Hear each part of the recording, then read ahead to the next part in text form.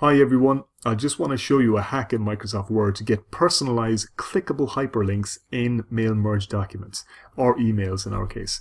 So what I need to do is I've already got my Excel spreadsheet merged with my Word document through Select Recipients. Now I'm just going to go insert a mail merge field. For instance, just for example, I can just put in a person's name. I've already got preview results on there. And here I can actually put in, if I want, I'd like to put in an actual link of some sort. So if I put in a link there, sure, the link comes up, but it's not hyperlinked. And I want it to be clickable in the email that I sent to my different recipients. So how do we do that? Well, we can do a hack. So let me just bring that back there. And I'm going to come along and put in at the Insert tab. And I want to go to Quick Parts. And just to show you what Quick Parts looks like on a full screen, that's what it looks like there.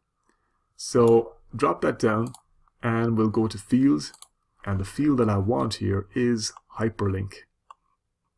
So I'm going to select Hyperlink, click OK. That drops this in.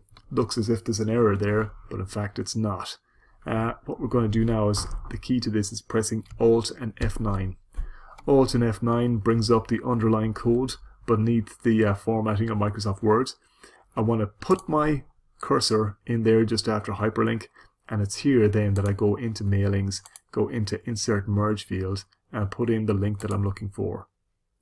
Hit Alt F9 again to go back to the overall formatted sense, and then I've got a different link on each of these different items. They're all different, and it's hyperlinked. The only thing left to do then is just tidy it up. I don't want the actual text to say error there to my users. So I'm just going to go back there. I'm going to leave the full stop on at the end just so that it will hold the actual link there. And I will say here, click here for your personalized link. And it's always a good idea, if you want, although it's not necessary, just to turn it blue and also to underline it and bold it as well, just to make it look like a link for people. And there you go. I can now merge that with an email and send it off to people, and like I said, we've got personalized hyperlinks there. And that is it. Alt F9 is the key. Good luck everyone.